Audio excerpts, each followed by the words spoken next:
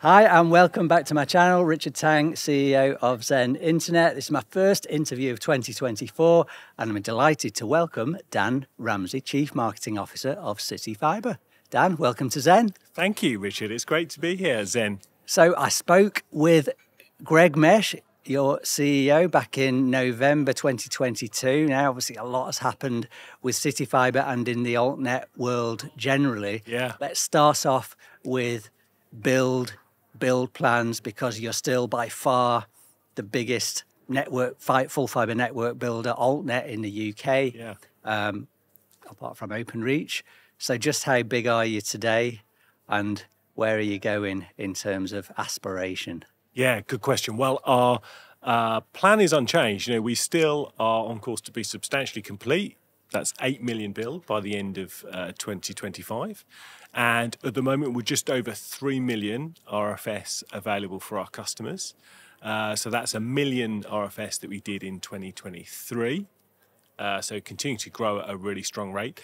And the plan is going well. We are powering ahead. Had a great 23 and looking forward to a great 24 as well. Because you actually ramped up your build rate, haven't you, towards the end of 2023, doing about 100,000 a month? Yeah, it was really quick. It's a lot. Yeah. I find it difficult to get my head around that number of premises going online, actually. Yeah, the scale of the build machine is something we're really proud of, and we've now got that to a really, really efficient machine. Like Dan, I've done the maths in my head. We've got 2 years to the end of 2025, or a bit less than 2 years now. You've built just over 3.4 million homes passed. That means you got 4.6 million to build in 2 years. I make that about 200,000 a month that you'll need to do from now to the end of 2025 if you're going to hit your 8 million target. Seems like a big ask. Yes, well, you did the math, and you could see that that implies a bit of a ramp up. Yes. Now, there's lots of different ways we can get to the 8 million, of course. So we could get there through our own entire build organic program. We can get there through acquisition. We can get there through combinations of both build and acquisition. So we still believe we're on it, but there's different ways we can get to that number. Right. And how are you going to get to it? Well, that's obviously the killer question, Richard. I knew you'd ask me that. So, I mean, we've been quite public about our ambitions when it comes to acquisitions. It's not a surprise to see that the market was going to consolidate at some stage. I suspect we're on the cusp of some of that consolidation now in early 2024. There's lots of AltNets out there. The tail of AltNets is a long tail of some quite small providers when you get down into positions, 8, 9, 10 and onwards. And, we think lots of those are probably going to struggle to be viable entities for forever. And that gives us some rich opportunity, I think. I mean, there's been a lot of talk about the big consolidation in the AltNet industry, and everyone that I speak to said, look, there's not going to be 100 AltNets when all this sort of washes through. Yeah. And there might be one, there might be two, there might be three. And we've seen little bits of consolidation, a few acquisitions, but they've been really small scale. And I mean, what's your take on the industry of the whole consolidation piece? And also, for CityFibre, when does it stop making sense? I mean, certainly when I talked to Jeremy Shallow from Netomnia, he was like, well, we're building, I can't remember what his build rate was. I think it was 50,000 a month. And he said, there's no point us buying an AltNet that's got like 40, 50,000 prems passed, because we could just build for another month and we're already there. I mean, what's the CityFibre take? Yeah, and the cost and the rate of build versus buy is going to be an equation for us as well. Clearly, why would we build anything if you can buy it pre-packaged, ready-made out of the box for the same or less, and vice versa? That is of course a consideration.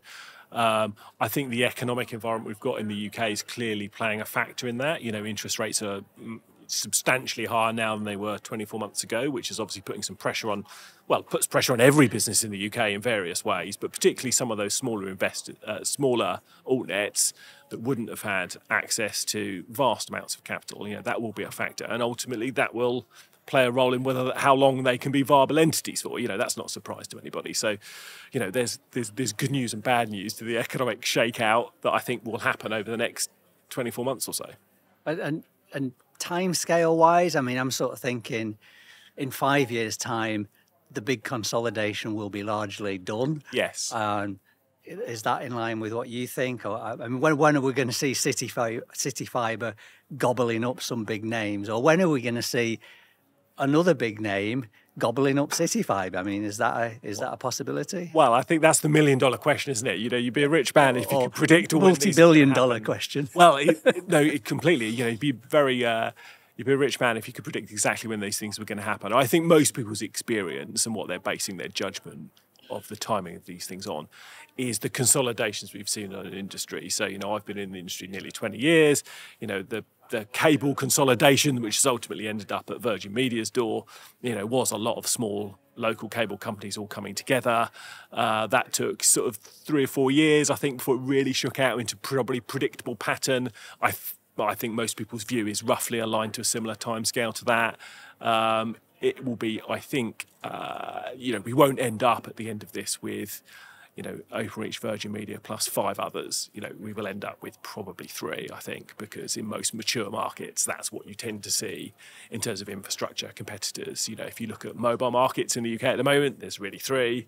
That's not a coincidence, I think, and there's an equivalent number in AltNets as well. So 100 AltNets will become one big. I think ultimately they will. Right. Ultimately they will. And, we certainly see ourselves at CityFibre as the sort of biggest AltNet by some distance, as being the sort of acquirer, not the acquiree, and being, leading that charge to some extent, which you'd expect the biggest player in the market to largely do. Yeah, absolutely. And let's talk about VMO2, because there was something in the press last March that they wanted to buy you for £3 billion. That then all went quiet. What was all that about? Is there another offer? Is there a real offer? Was it ever real? Oh, well, Richard, I think you know better than to believe everything you read in the press. I don't think I wouldn't believe that story at all. We weren't in active conversations with VMO2 at that stage at all, and so there's no grounding to that. Let's go on to the funding, because if CityFibre are going to go on a big acquisition drive to hit that 8 million number, then you're going to have to buy up some big names. That's going to be really expensive. I don't think anyone in the industry, including the investors, predicted the level of interest rates. In CityFibre themselves, you've got a pretty, well, from my point of view, a pretty eye-watering level of debt, as have all the AltNets, to be honest. And when I spoke to Greg in November 22, he said a lot of that had been hedged, which had been good fortune for CityFibre, but surely that's going to be putting some pressure on the business, even with the hedging in place. Well, a lot of it's timing, of course. A lot of it depends when you raised it previously. Most of our debt that we've got today was raised during a period of very low interest rates. Interest rates at the moment are coming down. Most people's bet is that we're back to sort of what we previously called normal levels, within the next 12 to 18 months or so. So it's largely about timing, about when you raise it. I think that ultimately, of course, we are largely financed to do lots of what we want to do already. So it does also come back to that buy or build equation, which is, if it's a more rational thing to do to buy it at a rate that's cheaper than you can equivalently build it at, then, it's kind of the same money, just using it to do a different thing. So that will be part of our equation as we run the slide rule over. There are opportunities. Yeah. Let's talk about overbuild, because everyone that I speak to in the industry is dead against overbuild. Just say it just dilutes the investor value, and of course the idea is that given that there will be a big consolidation, overbuild is you're just wasting money. So you want jigsaw pieces that you can put together. But what have you actually seen happen in the industry? I mean, how much overbuild have you seen? How much has CityFibre been overbuilt? How much are you overbuilding other AltNets? I mean, so we had to try to avoid overbuilding other AltNets for obvious reasons. That's not good for them or for us. We are about 70% not overbuilt today. Right. So, that's probably where we want it to be. Where will it go in the future? Well, it kind of depends, doesn't it? If you want to have 3 successful scale, full fibre networks in the UK as a long-run trajectory, then inevitably there's some overbuild attached to that. There's good size to overbuild as well, of course. That is choice and competitiveness in the market, which ultimately is good for UK PLC. So I think it's a bit more nuanced than overbuild or not. It's more about the type of overbuild and how it plays out, and the timing of it is probably the challenge for us. But, we're not actively trying to do that. That wouldn't really make sense for us or for our ISP customers, I think. Yeah, certainly. I've had feedback for some of our individual consumer customers. They quite like it, having a choice of Openreach and CityFibre. And don't forget as well, it's not all, the reason people don't like overbuild is they think it's disruptive and it's a bad use of resources. So lots of that is actually using the same infrastructure to do the overbuild, right? It's using PIA or something like that. And so it's not actually massively disruptive for the actual consumer, because most of the actual infrastructure is already in the ground there already. It's just being reused for a separate purpose. Yeah, so just a bit of a jargon buster, PIA's physical infrastructure access. It is, which is Openreach's product that it rents out to people to allow it access to its own ducts and poles. Yeah, but you don't exclusively use PIA. You Correct. do lots of digging, and I've seen we do mixtures, trenches in Rochdale. Yes, correct. Yeah, no, we do mixtures. We do again. It's a cost effectiveness question as to what's best and most cost effective way for us to reach our target homes and offer the biggest available footprint to our customers at the best rates. On the consolidation again, so the predicament for these smaller players. I mean, when I think of the prospects for AltNets. You can get big like CityFibre, you can get bought up, and people want to. If you get bought up, that's a success. But there is this risk that I think, particularly for smaller AltNets, that they'll end up in this stranded position where they've built maybe a few tens of thousands of homes. Yeah. They get overbuilt by a much bigger player, and the economics of the original business model are just never going to stack up. And now. Counter to that, I had Sean Royce from Quickline saying that their business, very rural focused, had a niche that could persist for many years. And I'd just be interested in your view of to what extent should smaller AltNets be worried about getting stranded, or actually is there an opportunity to persist as a niche AltNet, maybe just in the rural areas, for many years when the big three continue to do their thing? Is that realistic? I think for some of them it probably will be realistic, because the cost effectiveness of any other scale network, being extended that far into a particularly rural area might be really challenging. And so some of them are probably quite likely to succeed, I suspect. Whether they are successful financially is a slightly different question. Are they actually going to be highly profitable? Remains to be seen, because of their scale might mean that they're very expensive for the consumer or not very profitable for their investors. That's a slightly different question. But they could succeed. We are a big partner for government in BD UK, and the reason we are for that is because we believe that offering access to rural customers is an important sort of social contribution and a viable economic opportunity for us. And that's a more recent thing. Your focus on BD UK is more recent. And has that been driven by the changing competitive landscape in the towns? I think it's a rational commercial decision for us. I think it's kind of as simple as that, really, which is, we've got now 4 BD UK contracts awarded to us, public subsidy of around £300 million. And that gives us a good opportunity to reach out to a market that, without BD UK would have been underserved, and you'd probably, be the sole FTTP provider in that area offering access to those customers, those homes. So that's good for our ISPs because they get access to a market they wouldn't have been able to reach. It's good for the homes themselves because they would have been stuck on slow old copper forever. And so that's got to be a good thing for everybody, I think. Yeah, well, it's certainly good for Zen because I mean we love providing service over your network to those rural customers and all the customers. So 4 BD UK bids that you've won so far. I believe you've got ambition to do more. What can you Can you say anything about that? Well, nothing more has been announced so far, but you'd anticipate that if you've won 4 so far, you're going to continue to participate in that program. That's all I can say for now. But we will make a success of those 4. I'm absolutely convinced of that. And actually, the construction on the first one of those 4 in Cambridgeshire starts very, very soon indeed. Okay. One thing I've heard about BDUK contracts is that they can be incredibly onerous. And for example, you need to connect every last home before you get a penny out of the government. And if you have one objecting farmer, for example, then you're just not going to get your money until you sort that out. So obviously, it sounds like CityFibre hasn't yet got to the point where that could become an issue, but I don't know if you've got any thoughts about. Well, you're talking to someone whose job prior to this one at CityFibre originally was working for the government. So your question a bit about sort of consumer government red tape and bureaucracy around contracts is very familiar to me. So you're going to sort them out? Well, I mean, we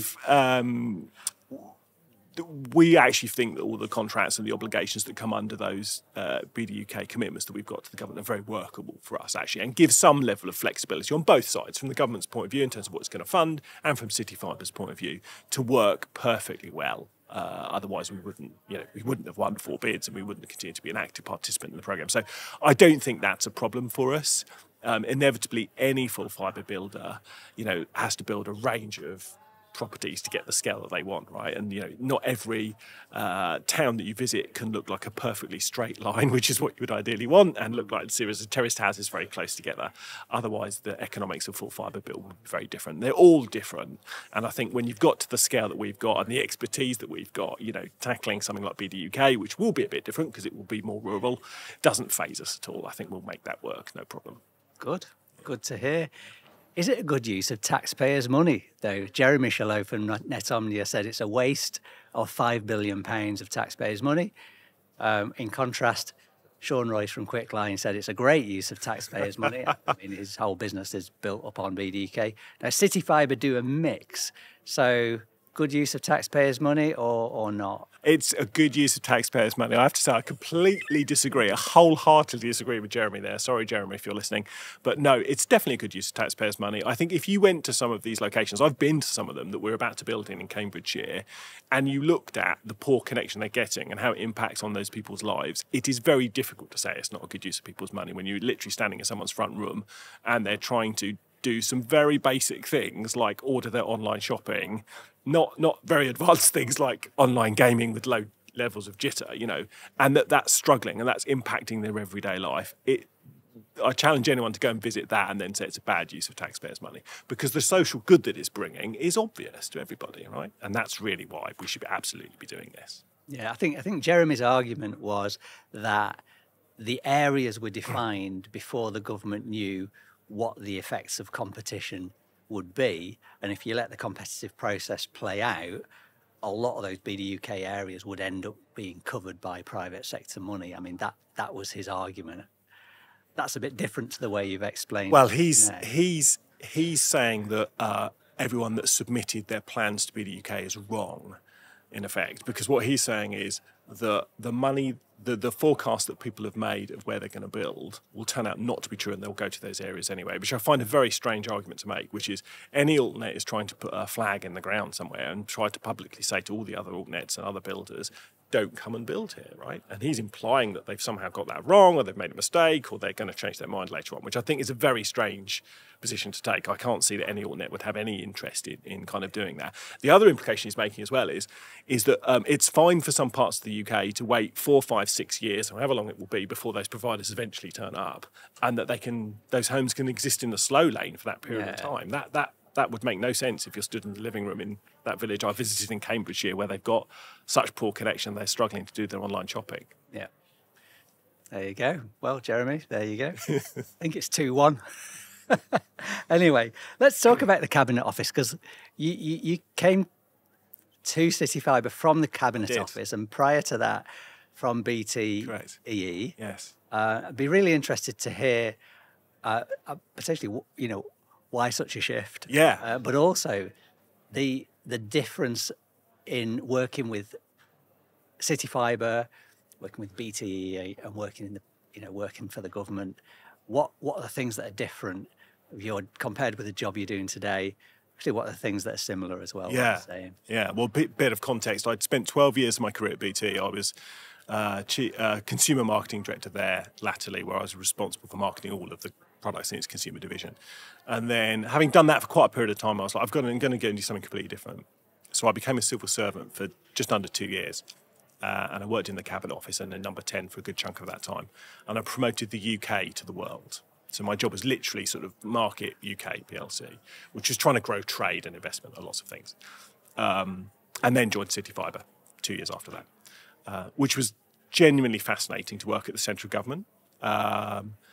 Somewhat scary how government really works when you see it close up. It's a bit like when you see a magician reveal his tricks. They don't look quite as special. It was a bit like that, but very interesting as well. And as a product, if you want to call the UK a product, because ultimately as a marketer, that's what you're looking at. The UK is the most amazing place, and you don't always realise it within it. In fact, if there's one thing I could change about the UK, it would be its opinion of itself is far too undervalued. And if you actually go overseas and look at how the rest of the world sees us, it's vastly different. But moving from government into CityFibre, to your question, Richard, very, very different. The government was very bureaucratic, very slow. It's all the things you would think it would be from the outside.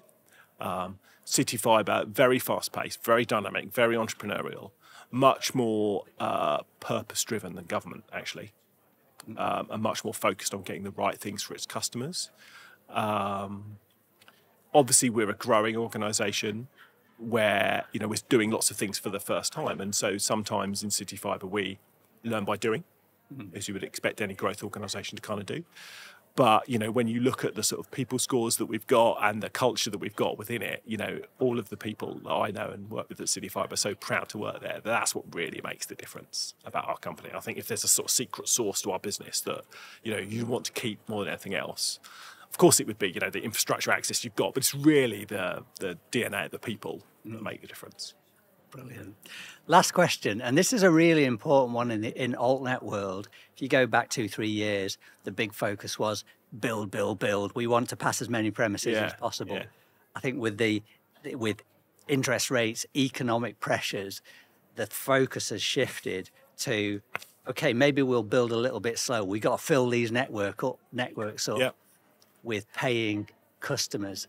So, as Chief Marketing Officer of CityFibre, what is the magic formula for filling up an AltNet network with long-term, loyal, paying customers? What's the magic formula? I think you're asking me a question where the answer is chargeable there, Richard. Well, seriously though, I think there isn't a single answer to that. I think it depends on the ISP and what they're trying to achieve. But all I would say is there is a consistent answer. One of the most brilliant bits about my job is you can see the whole industry from the inside, because obviously you get a bit of a peek inside each ISP, including our friends at Zen, of course. And some of the smaller ISPs have to play a bit more on price than some of the larger ISPs do. You'd expect that. Some ISPs like Zen play excellently to service because they've got a real USP there that they can substantiate in awards and things like that. But generally, it's about making a consistent message simple and executing it over the long term. I do see lots of smaller ISPs in particular chopping and changing their message, or where their message isn't really the same through each touch point. They'll say they're good on price in one channel and then they'll talk about service in another. And you have to be quite single-minded and consistent over a period of time to do it. Because it is, let's be honest, it's a long game that you're trying to play to build a brand position and to make people understand it. And sometimes people can chop and change a bit too much. I think if you have the basics of a winning formula, stick to it. That would be my overall guidance. And what about the specifics of, you've got, we're in January 24 now, so let's say that you're going to build some premises in April or June or July this year. So you've got a date for the build. Yeah. You've got this whole palette of marketing opportunities at your fingertips. Yeah. You've got obviously all the digital marketing stuff. You've got door knocking. You've got leaflets. You've got billboards, bus shelters, fireworks that paint your name in lights of the evening sky. again, you want to get most bang for your buck, but you also want to fill up your network. So, I mean, what are the things that you've seen that work well in terms of acquiring customers, and what are the things that you've seen maybe look good on paper, but when you try them, complete flop? Well, the key one that's got quite a big range attached to it is door knocking. So door-to-door's generally got quite a bad perception in the UK. Most people don't like the disruption attached to it. However, we've got a number of partners that are exceptionally good at it and have got very high customer satisfaction scores through it because of the way that they do it. So they tend to do it in-house. They tend to pay their people over a long-term incentive, not a short-term sales bonus. And they tend to get a lot of lead generation through it, which generates them repeat business. Whereas we do often also see some other providers that do door-to-door, but in a completely different way, which is a bit more aggressive, a bit more short-termist, which tends not to work. Equally, we see people that do excellent local digital campaigns, really targeted about what's special to that area. So they'll focus on their own locality as a reason to buy from them. But there's no single answer to that. But the trick is really getting very good at a particular customer segment or particular focus point of your proposition and really executing that kind of consistently. And I think if anyone wants more information, then there's large consultancy fees. One of our points of differentiation actually is the team of people we've got actually to help our ISPs succeed, right? And a team of marketing people that work for me that come out and work with ISPs like Zen to come and help them grow, because their growth is our growth, which other networks perhaps don't do. Yeah, and look, that's absolutely the case. You and your team have been working with the team at Zen to market services on the CityFibre network for since we originally signed our deal together, and that it's been really valuable. Look, that's been absolutely fantastic. Thank you very much, Dan, for joining me, and thank you very much for watching. I hope you enjoyed that.